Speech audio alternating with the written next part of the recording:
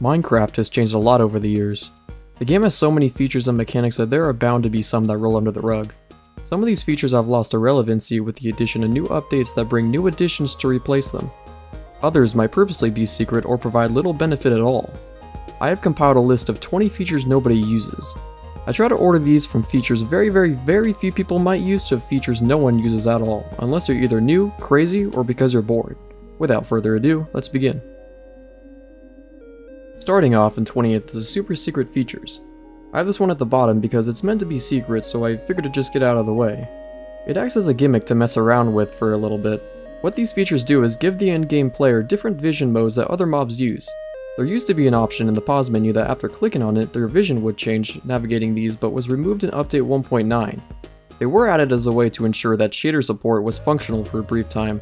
You can still use these by switching over to spectator mode and interacting with a creeper, enderman, or spider. On to 19th is charcoal, which is somewhat useful if you can't find the most abundant ore in the game. You can create charcoal by smelting any wood log in the furnace, but besides that and the texture, it's the same as coal. Honestly, after I get enough coal in my world, I will naturally start to ignore the stuff altogether. I can't remember the last time I even made charcoal. And 18th is the rabbit. Pretty much no one uses anything even related to the rabbit, except maybe the toast feature. These include the rabbit's hide, rabbit's foot, and rabbit's stew. As of version 1.19, the rabbit's hide can only be used as a recipe for leather, 4 of which is needed. The rabbit's foot is only used for the potion of leaping, which we will bring up again later, and the rabbit's stew can be made using the rabbit's meat, but at the cost of quite a bit of resources along with its lack of stackability, makes it not worthwhile in my opinion. In 17th is a rare biome that does not have many features that make it unique, besides the mushroom cows, mycelium, and that no hostile mobs spawn in this biome, that being the Mushroom Islands. It is a pretty barren landscape. The mushrooms which the biome is built around have become more common to find in biomes added in updates previously, making the biome more obsolete over time. I do hope that a new addition to this region does get implemented because it has great potential to be an amazing overhaul. 16th. The Nitwit. This one is supposed to have no purpose other than being a meat shield against zombies. Nobody really uses these because they are not able to have a profession and provide no value to the player aside from company. Not much more to say about this one. Number 15 is going to be the Potion of Leaping. I don't think I've seen anyone applying this potion in their survival worlds at all. I made it only once when it first came out many updates ago to mess around with. Don't get me wrong, it is a fun potion to use, but since there is only a 10% chance without looting of getting a rabbit's foot, statistically I don't think killing 10 rabbits for one of these potions is a nice price to pay. I feel like the jumping ability will be more worthwhile if Jump Boost 1 allowed you to jump 2 blocks instead of 1.5, and Boost 2 allowed you to reach 2.5 or 3 blocks.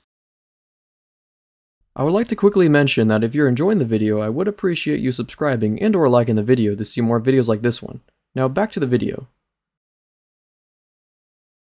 The 14th spot is Chain Armor. This armor set is hard to come by because you can only get them in survival by trading with villagers, finding them in structures around the world, or off zombies and skeletons. If leather acts as the wood tier of the armors, then the chainmail acts as the stone variant because it offers more protection than leather armor but less than iron. There is a very low chance that when you find this armor you will even need it because it doesn't take much time to make an iron armor set if you're out mining for a while. A chain armor would be cool to obtain a full set of in survival as a trophy. Also, there is no way to craft this set currently, however in 1.8 and earlier versions you were able to give yourself fire in creative, which is used as a recipe to construct the armor. So while you technically can craft it, you will not have the means to do so. Next up, number 13 is the Dead Bushes, which can be found in deserts, badlands, and the old growth taiga. You can use these as fuel, decoration, or for sticks. People do not use these because there is no incentive to find them. You can almost always find a source of fuel nearby, and using them as decoration is definitely not the most beautiful thing to look at. One thing that is interesting about the Dead Bush is that you cannot create more of them, unlike our next feature. The Beetroot Stew makes the list at number 12. This food is only found in snowy tundra villages, making it rare. Besides stumbling upon it, players do not make these because of the cost to do so. You need 6 beetroots in a bowl to make it, giving you 6 hunger icons. That doesn't sound that bad until you realize that having 6 beetroots also refills your hunger bar by 6, while also allowing you to stack beets for precious space. Yeah, I'm not sure why this is a thing. Number 11 is locked repeaters. This is a feature that is surprisingly unknown to many, but I think more people, especially those that are adept at redstone, will find many uses for this. These redstone repeaters occur when a repeater is beside another repeater or comparator and is being powered. The result causes the main repeater to lock up to power its own path so that it does not interfere with other signals. This provides a lot of potential for redstone contraptions. At the halfway mark is the Potion of Turtle Master. This is a powerful potion that allows the user to gain either a resistance 3 or 4, however this comes with a trade-off of having slowness 4 or 6, leaving the user with very limited mobility for a short while. Knowing the name of this potion makes it feel somewhat underwhelming, as it just feels like it is made for someone with a very specific playstyle. In our 9th spot I have dyeing, and removing dyed leather armor. Usually it takes a long while to even be able to make a few leather armor pieces, and because of that, players don't really wear leather armor before iron armor. The feature of dyeing and removing leather armor is nice to have in the game as a little bit of customization, but this adds no gameplay additions besides that, which is okay, but many don't even bother to use this feature at all. Still, I believe it has been used more times than what's next. In 8th place is a clock. The clock is one of the most useless items on this list. You can make it with 4 gold ingots around a piece of redstone dust. They help tell the player the time of day and only work in the overworld. I think Mojang meant for these to be used in mines where there is almost no way to tell the time except with lowering render distance, but I can't think of a situation in which they are needed. The spawner minecart is in 7th place. The reason why no one uses this is because hardly anyone even knows it exists, and even those that do will not find a purpose to use it. It can only be obtained in creative, but unfortunately the spawner doesn't work even if you try to use commands to spawn a select mob. That is because Minecraft labels it as an in-game entity rather than an item. Number 6 is riding a pig. This used to be the only mountable animal in the game in early versions of Minecraft until horses were added. Pigs move at about the same speed as a strider and were added without any purposeful use, turning away many from this bizarre sight, though it is fun to mess around with. The top 5 features have a very minuscule purpose, if any at all, and players certainly don't use any of these whatsoever.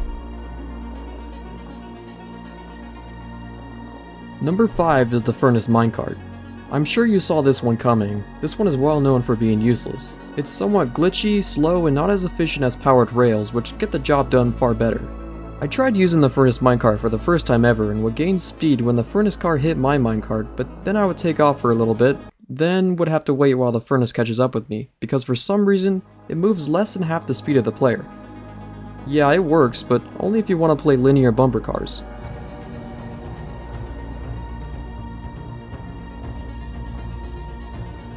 Number 4 is the golden hoe.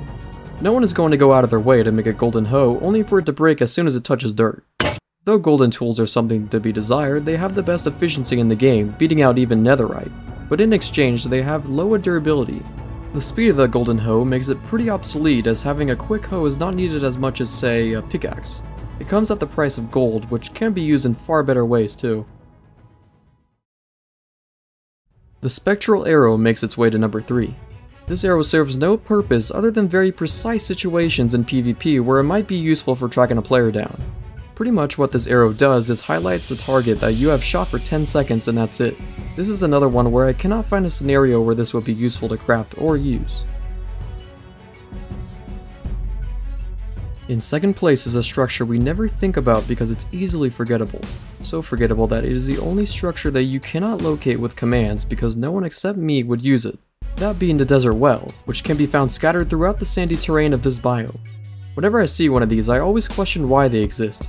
Many years ago, I thought desert wells meant that there was a ravine that could be found underneath because of the actual amount of times that I did stumble across one by mining straight down the middle, but apparently that was just luck. The blocks making up it provide no value because sandstone can easily be made with some sand and there is almost always another source of water nearby. I don't think anyone has ever benefited from stumbling across one of these, but at least it's something to acknowledge when wandering around. And the number 1 spot is something that I think we all can agree on that no one ever uses or even likes, that being the poisonous potato. Yep, this food item does nothing else but poison the player. This is something that has no use. You cannot plant it, bake it, or even throw it away as compost. Luckily, you only have a 2% chance of getting it from harvested potatoes. This is actually a feature that is meant to be useless. If you're playing on a realm or server, you can always collect several stacks of these and put them in a friend's chest. That way you can pass your problem on to them and they won't know what to do with them. I hope that at least some of these features will play a larger role in the game in the years to come. At the same time, I think several of these don't need to gain a greater purpose other than the use they already have to them. I'm sure your top 20 list will have a different order than what I have. Let me know in the comments what you would place where, and any thoughts you'd like to share. With that said, I hope you enjoyed the video, like and subscribe, and have a good one.